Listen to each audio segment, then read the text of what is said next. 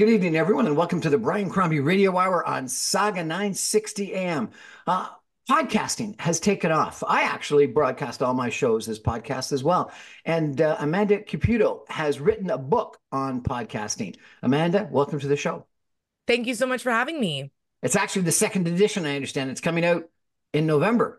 That's right, November 14, but people could pre-order now if they'd like. It's called Let's Talk Podcasting, the essential guide to doing it right.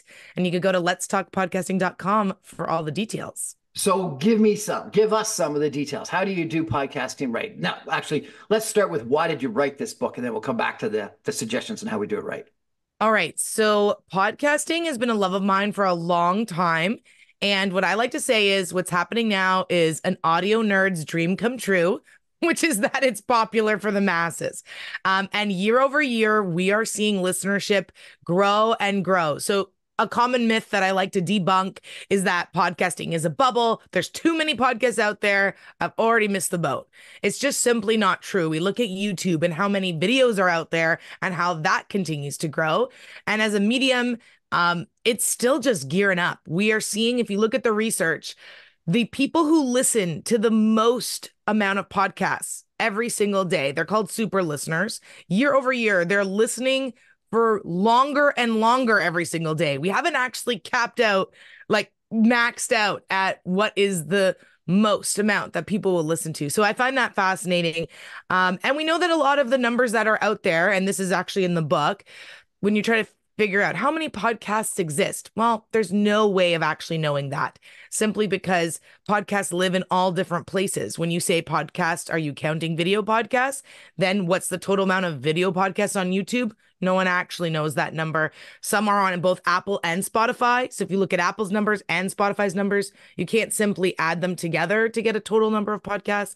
So there's a lot of complexity to that. And also that's a lot of podcasts are inactive. So do you count those? You see what I mean? So, yes, there's probably millions of podcasts out there, but there is still space for people to make them. And I just love empowering people to get in on the medium. You asked, why did I write it? I just want people to feel empowered, to give it a shot. I think raising different people's voices is really important. This is the most accessible way of broadcasting yourself. I think that's really exciting. So podcasts are up. You see streaming up, cable's down, regular newspaper media is down. I'm on AM radio. Am I so like out of it and old time? It's unbelievable. No, I think there's going to always be a place for talk radio specifically. And of course, I have a heart for talk radio because that's where my career began.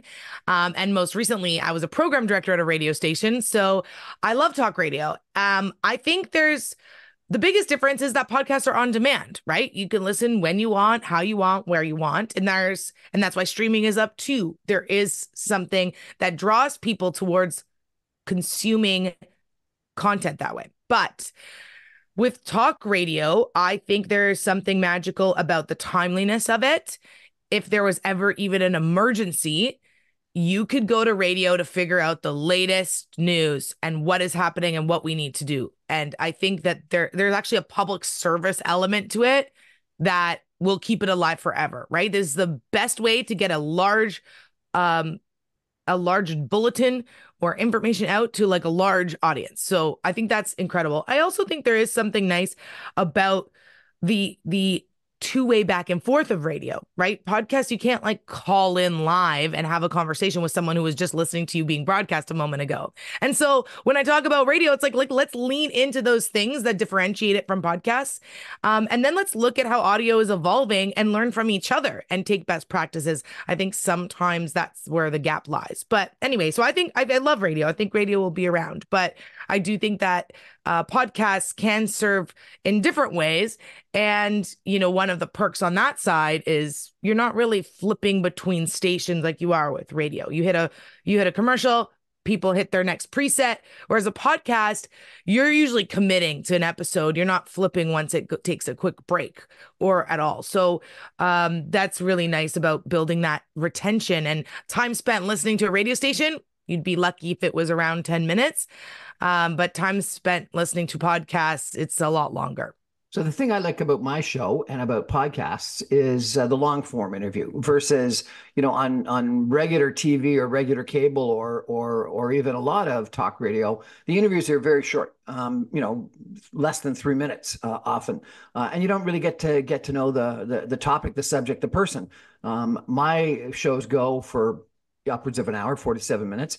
Podcasts are typically long form kind of interviews. Am I again old thinking that people want to listen that long? Because clearly TV has gone the opposite direction with really, really short.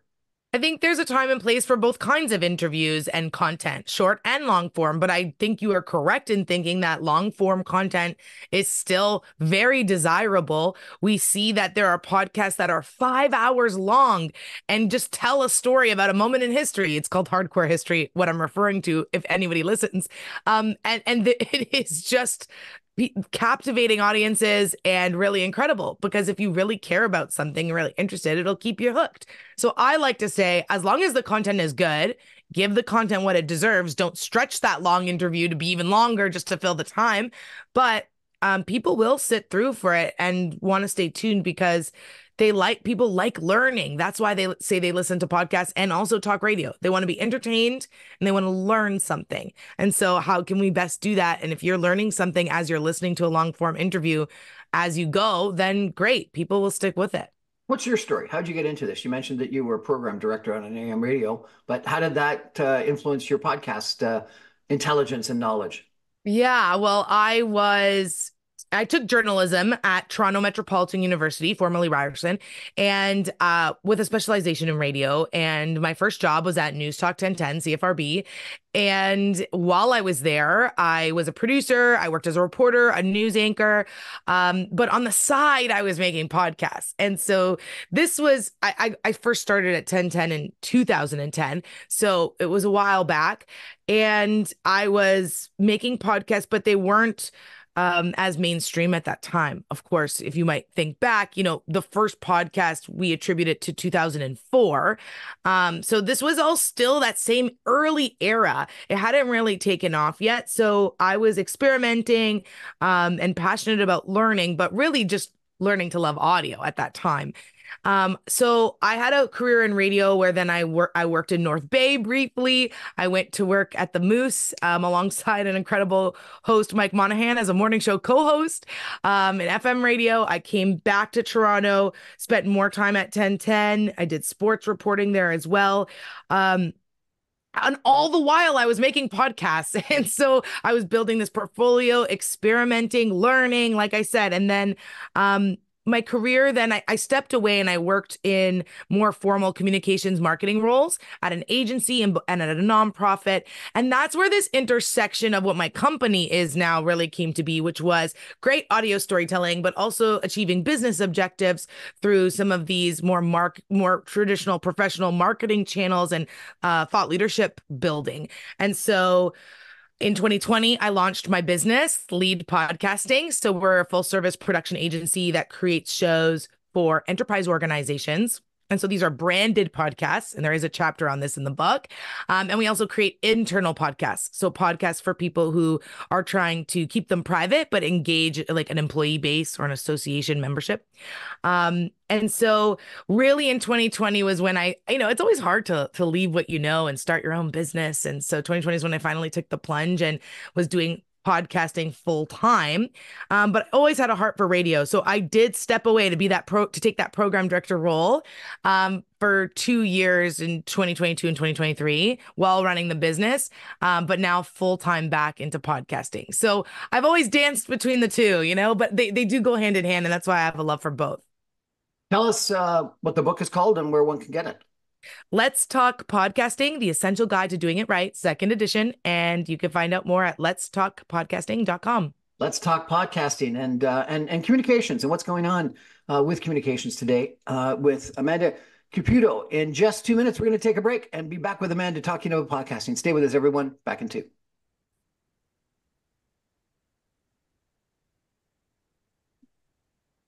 Welcome back, everyone, to the Brian Crombie Radio Hour.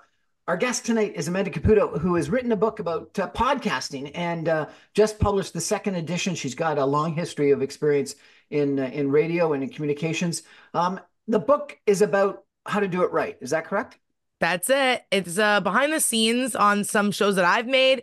I have like equipment recommendations, tactics, approaches. I also provide a history of the medium so we can all level set right before we get into it. Okay, so give us some suggestions. How do you do it right?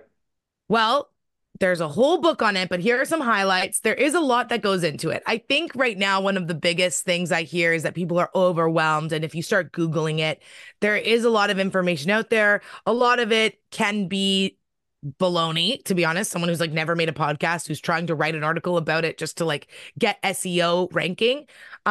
Sometimes it's people who are not in Canada. And to be honest, the Canadian landscape is quite different compared to, let's say, Australia. A lot of similarities, but also differences. So my book is nice because it really puts the Canadian lens, but then talks about it in contrast to the rest of the international landscape. And so one of the tips that I like to tell everybody right out of the gate and is commonly missed is that you need to focus on your strategic show development. When I say show development, this is stuff that has to happen before you hit that record button, before you start lining up guests. And that's where people love to just like jump to. So who is your audience? Who are you trying to speak to? What is the title of a podcast that can really resonate with them and be easy for them to search and find? How are you going to open up each episode? What are the important things that you need to say before you get into the topic of the episode, right? So like stopping and thinking about these foundational elements is going to help have the rest of things fall into place. And so even when you're trying to source equipment, there is not just one best microphone. There's lots of great microphones that do different things depending on how you're going to record. How many people are going to be on each episode? You might want a different microphone setup, right? So it's a ripple effect in following that initial show development that is so important that then a lot of other advice comes from. You got to know what you want to do. You got to know what you're Yeah, about. You got to be authentic, and you got to have a message. that's it. And authenticity, you nailed it right there. Authenticity is a big one because that is why people love podcasting. They feel like they know the podcast host. It's a very intimate medium. And so being able to be true to yourself and not try to train yourself in some different voice. That's another interesting thing. Some people will think they have to do, well, I got to practice my podcast voice and talk like this. And it's like, well, if that's not how you normally talk, don't talk like that. And so really encouraging people to be themselves. Okay. And how do you get traffic? How do you get attention? How do you get marketed? Yeah, so there is an entire chapter on promotion and marketing, lots of different tactics here. Again, I'll give some highlights. First off, people don't leverage their own network. It's like they skip this step, but it's one of the most important ones. People find out about podcasts from other people. Podcast discoverability right now is actually very tough. Think about Google. When you Google, you get a page of results in text, video, images, no audio. It's not happened yet. Apparently it's coming, but you have to take different approaches when trying to position your show just because the technology has not necessarily caught up to how people are using the medium. So, and I'm talking about audio podcasts right now. So I say leverage your network. Tell everyone you know about it. Create social media assets for them to post. If you have a guest on your show, this is another missed opportunity so many people don't take the time to leverage, is prepare social posts for your guests to promote on their channels and activate their audiences. This, what we call peer-to-peer promotion, is really, really important. And so even if that's all that you do, and that's an easy one, and then it doesn't cost any money, it's a bit of time and intentionality, but you'll be able to leverage that word of mouth, so to say, but also through social channels and through people's networks where that's where they really trust. That's going to be one of your highest marketing conversion rates when it comes to clicks. So we've figured out why we want to have a podcast. We're out there marketing. What do you need to do before you get your guest on the show? So when you're looking at getting guests on, you want to be able to present your show in a way that it will be enticing and answer questions up front about what it's like to be on the show. And so what I recommend is that people put a sample of what their show is about, the look, tone, feel, in your email. And this is one of the important important reasons to make a trailer. So a trailer for your podcast is like 2 minutes long, and it just sets it up like a movie trailer would set up a movie. And again, this is a step that sometimes is missed. The trailer is really important. Number one, from a technological side, to kickstart the feed. I think it's the best way to get that all set up. You have to sync it with everything. And if you're using episode 1, you won't know exactly what day it launches. But this initial sync, it happens once, and it's best to do with a trailer. So once your trailer is created and out there, synced on everything, you now have this piece of audio that you can attach to your emails or include the link when doing outreach to guests and saying, here's what my show is all about, and really give them something to listen to before they commit. Number one, that shows professionalism. And number two, it's likely going to get them more excited about being on the show. And so even if your trailer is created and not launched yet, I tell people to attach it to the email and send that as an example. And that's one way to really stand out from the crowd with doing outreach. What a brilliant idea. I send out an email to all my guests ahead of time, sort of running through what the process is going to be, how long it's going to be, what we're going to talk about, etc.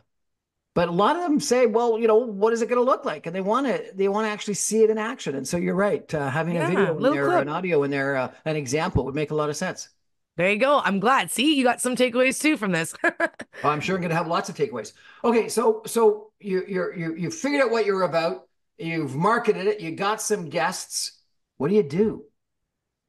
Well, now it depends on what your goals are, right? So, and this would be part of the show development phase where it's like, why am I making a podcast? What do I ultimately want to happen next? I talk about the listener journey. We talk about user journeys on the internet and through data. We'll talk about the listener journey. What is it that they're going to go click on or engage with right after they finish listening or watching your podcast?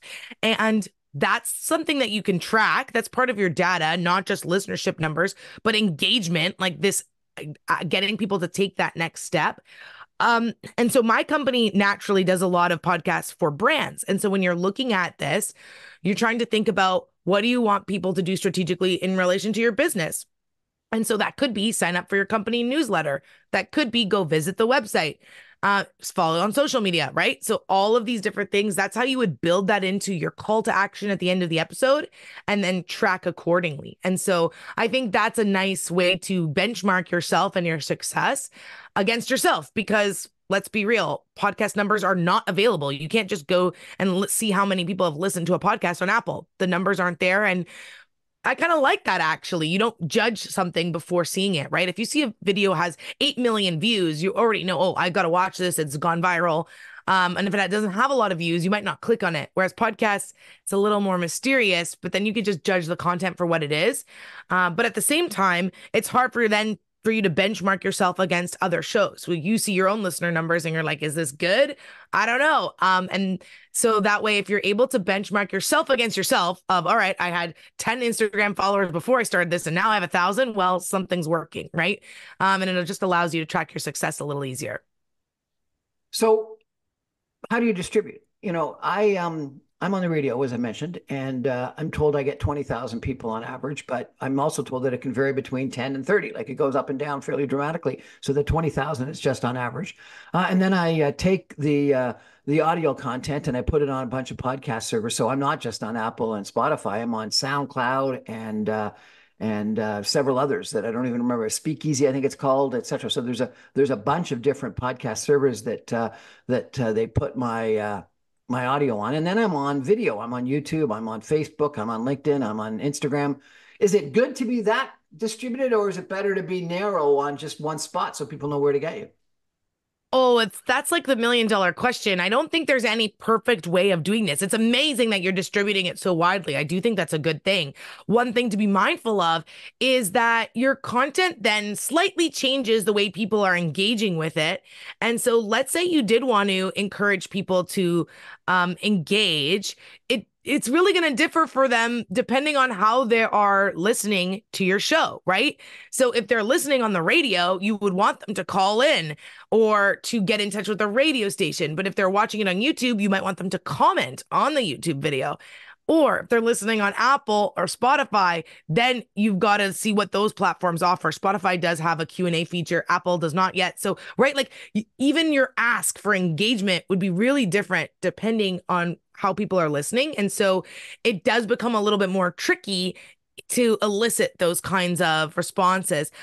You could always say like email me, but that's a little bit cumbersome for people, like opening up an email, tracking down the email, right? You would ideally like something that's easy and one click. And so, um, so there's pros and cons. I would say going widely, you definitely cast the net wide and large. But then at the same time, you lose out on some of those niche ways of maybe speaking to your audience or encouraging them to do something right after listening, because you're kind of trying to play to everything.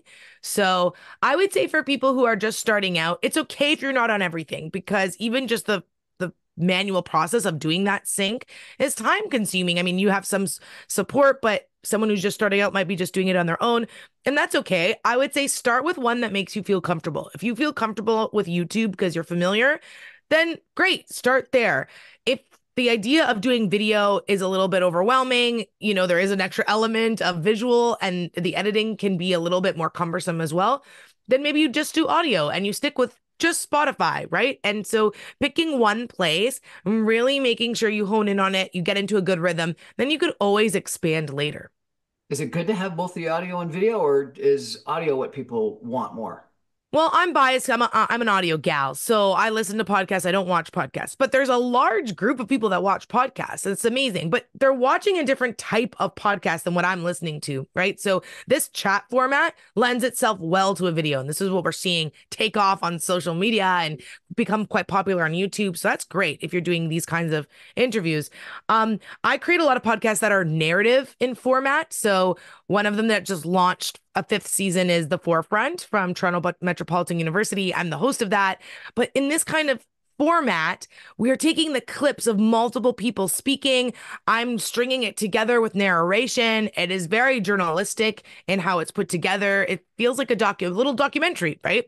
And so this narrative format just would not translate to video very easily. You'd have to like animate everything or have some B-roll that fills the gaps in between where I'm doing my scripting. So I would say really thinking about the format of your show, how you want people to engage with it, and then choosing strategically whether or not a video really aligns with the content.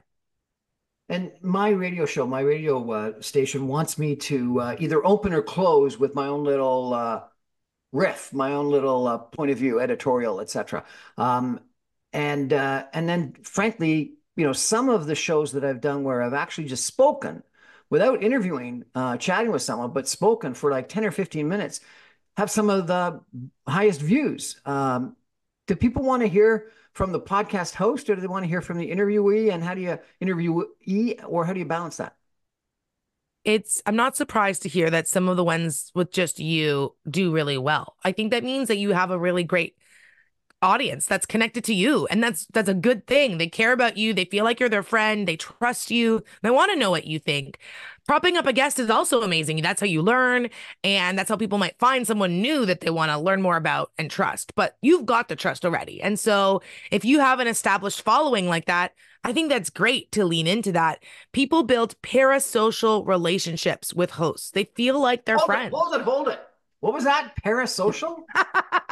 Yes, that's the official term, where you actually you don't know each other in real life, but one person on one side feels like they are genuinely friends with you. And so they'll feel like they know you, right? And a so new word every day. Fantastic. Yeah. Social. There you go. Well, it came out in the pandemic. It really became popularized, this notion of parasocial relationships, where people were really listening to in isolation, listening to podcasts, and podcast hosts became their best friends, right? And so, but this happens all the time, especially with talk radio. This is not new. People feel like they know the host personally. When I was a program director, working in radio, we actually had a listener who left money to one of the hosts in his will after he passed away. They had never met in real life. He called in all the time.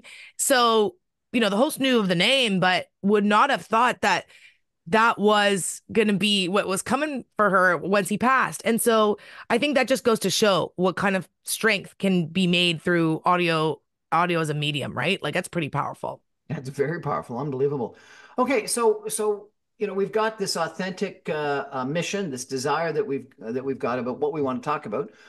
We've marketed it. We've figured out how to get the guests oriented and coming on the show. And we figured out what medium that we're on. Um, how do you keep going? How do you keep getting content? Do you keep on the exact same topic all the time, the exact same theme all the time? Do you run out of things to talk about? How do you keep it going? How do you keep continuity?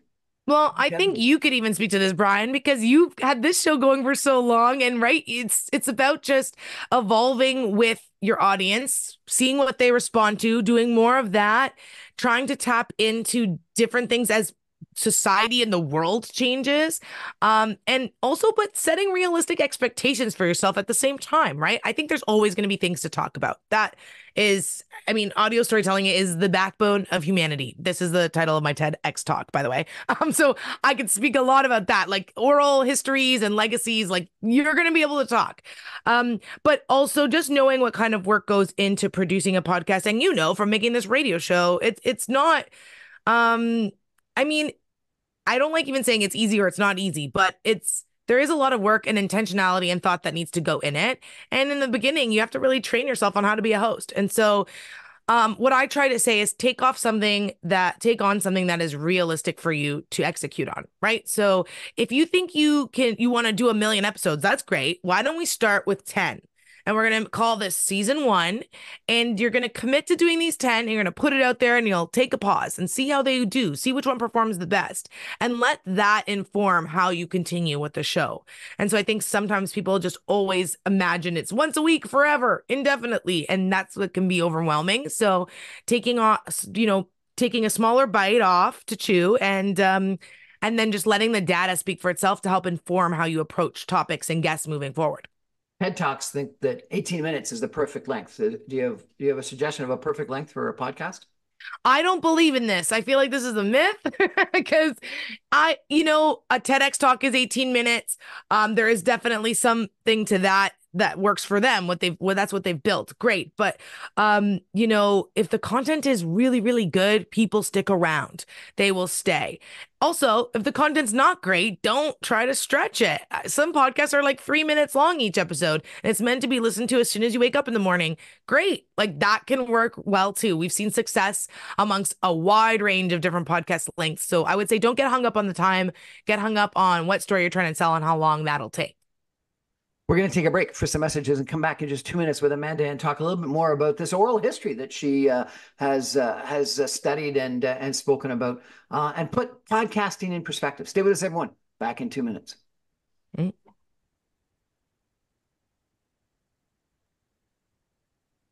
Welcome back, everyone, to the Brian Crombie Radio Hour. We're chatting tonight with Amanda Cupido, who has written a book about podcasting, and she knows what she's talking about. She's got quite a long history in podcasting, both from a personal standpoint as well as advising other people and as well as advising corporations. Amanda, what's the name of the book? It's the second edition. It's out in November, I understand. That's correct. It comes out November 14. It's Let's Talk Podcasting, the essential guide to doing it right. And you could go to letstalkpodcasting.com for all the information. Fantastic. You said that you actually do a talk about the history of oral communication. Tell me a little bit about that. Put podcasting in perspective, if you could. Yes, I think it's important to know where you came from. And so last year, I did my first TEDx talk, which was a big goal of mine. And there's not a lot of TEDx talks on audio storytelling. And so I was excited to be able to add to the database speaking about this topic. And so my TEDx talk really covers, I of course, we know that oral histories date really far back to, our earliest ancestors, plus in the indigenous communities who have passed along oral traditions through storytelling. But so that's like the backbone, right? We know that has always been something that has been an underpinning to many cultures and evolutionary means. But what I started to focus on is just like, what is audio storytelling? So first off, I argue you could tell a story even without words, right? And with just sounds. And so there is studies that have been done about how many human emotions can be communicated without words. And so if I was to make a sound like, ugh, you could probably get that I was feeling grossed out or disgusted. Or if I was like, ah, you could probably get that I'm relieved or relaxing. And so there are different sounds that can tell a story in and of themselves. And this is how I argue that babies who can't even speak can tell audio stories from day one. So this is where I began. I kind of follow the life journey of it. Um, when we look at then radio, of course, we saw that radio was really important, especially in the golden age of radio, where people would come home and gather around the radio station and just sit and listen. This was their entertainment, but also it was a really important way of communicating information about World War II. And sure, there was propaganda, but it's all storytelling, right? And so I think there was a lot of influential pieces that came through in that era. And then we look, and then we said video is going to kill the radio star, and it didn't. Brian, you're still a radio star. You're still going. So, it's like it will stand the test of time. It continues to evolve, sure, but people love audio. So when you look at how we communicate right now, we definitely see that people are texting more than calling, perhaps, but through our messaging has now evolved to include voice notes, which now WhatsApp says there are billions of people who voice note every single day using that chat platform. We see voice notes rolled out on LinkedIn, Facebook Messenger. So we know that people still like that voice element. Maybe it's not now being in real time. It's this on demand. You get to hear my voice whenever you like because I've left you a voice message within our chat.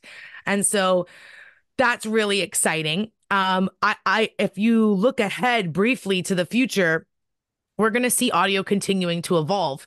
We look at VR and being immersed in like a 360 simulation. Well, think about a 360 audio experience. Audio is a 360 experience in real life. You can hear things from behind you, far away that you can't see, from above you. And so right now we have a very two-dimensional listening experience in most cases. It's just like through earbuds or earphones, headphones that are like one on each side. But there are technologies that are trying to experiment with what they call spatial audio or 360 audio, where you're having that immersive audio experience. And so some Apple earbuds can now accommodate that, but creators are still experimenting with how to make that 360 audio. So like that's going to be something that comes and becomes more prevalent, especially in a car. Think about a car. It's a perfect area for a 360 audio story to be shared because you already have kind of that surround sound set up. So that is a part of a look ahead. But the oral history legacy piece, and this was kind of the grand finale of my TEDx talk, which was about just like stories of your life and how there might be some stories that you tell about yourself that you actually don't remember, but you know because your parents told it to you and this was something you did as a kid, or it's a story about how your grandparents first met and it's like really sweet and you hold that dear. But that was not something you lived through or saw a video of. That was something that was just orally passed down to you. And so podcasting allows for people to capture oral histories, their own story, so that it can live on beyond generations, create cross-cultural connections, and have stories that deserve to live forever be memorialized. And I think that's really powerful and special. I've done, I think, 3 eulogies this year. Wow. And it's been very special, not only reflecting in the eulogy my own recollections, but then going out in the process of interviewing / chatting with some of my relatives and other people to get a sense of what other people's recollections are, and then putting it into a speech. And then I've been recording them and actually including them as part of my podcast, my radio shows. I found that incredibly beautiful. The That's so opportunity to nice. actually record a story about a loved one. And people have been doing eulogies for a millennial, undoubtedly. But for me to actually do that, research it, interview people about it, record it, and then put it on on something that will live hopefully for a while, I think is very special. And I'd encourage other people to really think about that with their loved ones, with their eulogies, etc. I think that is really special. And I'm sorry to hear how much loss you've had this year, but I'm so glad that the people that you've had close to you have had you to be able to do that and honor them in that way. And I think sometimes grief works in weird ways, and not everyone can muster up even the energy to like execute on something like that. So kudos to you for doing it. And I think you've inadvertently set me up to share also. I don't even know if you know this about me, but my company created an app called rememberthispodcast.com. It's free, and it's meant to prompt people to tell stories about their life or use it with someone in their final days to capture their oral histories and legacies that they want to live on. And so this takes out all the editing for you. It just, with a click of the button, you can use it on a tablet, a computer, a phone, nothing to download. Just go to rememberthispodcast.com. It prompts you with questions about your life, and then you answer them, and then you click it, and it mixes it down with music and narration. And then you can just keep it for yourself as that thing to remember and part of your family history. Or you can submit it to the podcast. So we have a podcast called Remember This, and it just shares oral stories and histories of people. And we've gotten submissions from all over the world. It's quite incredible. We won a Canadian Podcast Award last year for it. And it's becoming just this really nice memoriam. Fantastic. I didn't know about that. Remind us, how do you get to it? It's rememberthispodcast.com. Wonderful. Excellent idea. I got one last question to ask you. I've been getting a plethora of invitations to Substack. Is this something new? And it's the opposite of what we've been talking about because it's written, right? What's this all about?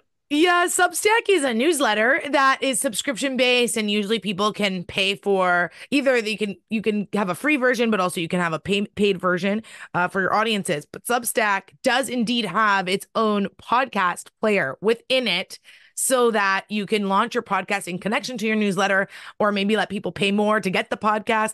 So this is an interesting model. I personally do not use Substack, but I've known many people who have had success with using it. One of the most popular Canadian podcast newsletters runs through Substack. It's called Pod the North. So if you're looking to get information about the Canadian podcast landscape, I highly recommend that. So it's really interesting to see some of these, right, technology evolving and trying to meet people where they're at. I don't know if Substack will be here for the long run, but so far it seems to be pretty successful. Seems like there's a whole bunch of people that want to be editorial writers or columnists, and yes, they're using Substack as the way to do that. That's it. Exactly. Where do you think this is all going to go? We've had this sort of fragmentation of media. Started, with whatever that show was that talked about, there were three people that you would listen to every night and you trusted them, to now there's echo chambers and a plethora of different communication medias, whether it's AM, FM, regular TV, cable TV, and everything that's, podcast related and video related and Substack related. And it seems like no one's listening to one thing anymore. There's not, one place to get facts and news anymore. There's, and lots of people have commented, particularly during this American election, about how we're all living in these echo chambers and only getting information from the people and the sources that we like and we know. Where's this all going? Yeah, it's such a big question, and no one knows for certain. I think there's definitely advantages and disadvantages to having this amount of content available. It's great because then you can get things from lots of different sources and be able to cross-reference and check things. Unlike if you were just listening to your one 6 o'clock newscast, and if they got it wrong, that was it. But at the same time, it's so easy to publish now. And the reality is, and as someone whose background is in journalism, I'm very well aware that a lot of the information is incorrect. And the proper due diligence that maybe newsrooms were doing in the past is just simply not happening with a lot of these things that are getting published. We actually did an episode of The Forefront, the podcast I was mentioning previously, about the death of local journalism, because that too, right? A lot of our news sources have become national now. There's syndication, and we're trying to do one show that can go everywhere. But like, that local journalism was so important. That's where you found out what was happening in your own hometown. And a lot of the major media outlets have been getting rid of those. And it's sad and scary. And it is impacting the way people are consuming news. you asked me where do I think it all is all go. So I do recommend listening to that episode if you want to dive deeper into the local journalism angle of it. But if you ask me for my prediction for where it's all going to go, I do think that there's going to be a tipping point in Canada. And also, we have to keep in mind the Canadian landscape is very different than what's happening internationally, right? Like in the UK, radio is still thriving. Like it's a BBC radio is still what radio, I would say, quote unquote, used to be here in Canada. It's simply not that anymore. And we've seen a lot of radio stations really struggle and have to make a lot of layoffs. And it's just that's not really the same case in the UK. But anyway, if you look at the Canadian landscape, I do think we're going to hit a tipping point with regard to the traditional media. And we are going to see some different news organizations pop up. And it's not going to be they're going to be like startups that got venture capitalist funding. And they're going to be the ones who really try to tackle how to share, news, capital N news. And it won't just be from the media, the big media brands that we're familiar with, especially in Canada. But I do think that with augmented reality, with AI, we are going to have the capacity to consume more and more because we will be getting synthesized, versions of our email and books. We are going to be able to have a screen projected as an AR lens, through an AR lens while we're doing dishes so that you could watch something wherever you are in your house. You don't need a million TVs, right? So we are actually our capacity to consume content will increase. We will be consuming it differently. And hopefully from, again, a journalistic perspective that, right, the well-researched, well-thought content is ultimately what will win. And I do think that with time, humanity will be able to see what that is. And I do have faith that that will happen.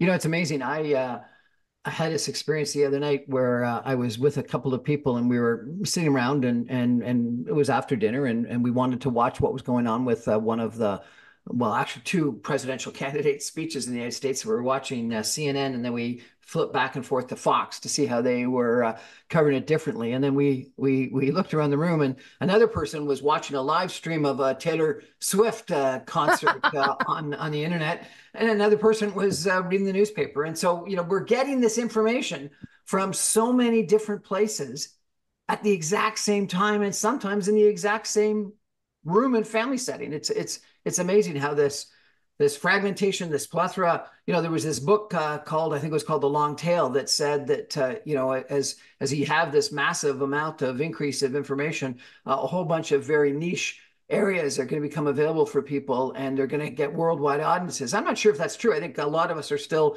watching just the big stars and the big musicians, etc. But I find it amazing how we fragmented in our sources of information. Amanda, this has been wonderful. I really appreciate it. Remind us all what the name of the book is and where we can get it. It's Let's Talk Podcasting, the essential guide to doing it right. And you can go to letstalkpodcasting.com for more information. We're going to take a break and I'm going to come back with a couple of my own views on this topic in just 2 minutes. Amanda, I really appreciate you joining us tonight. Thank you. Thanks, Brian.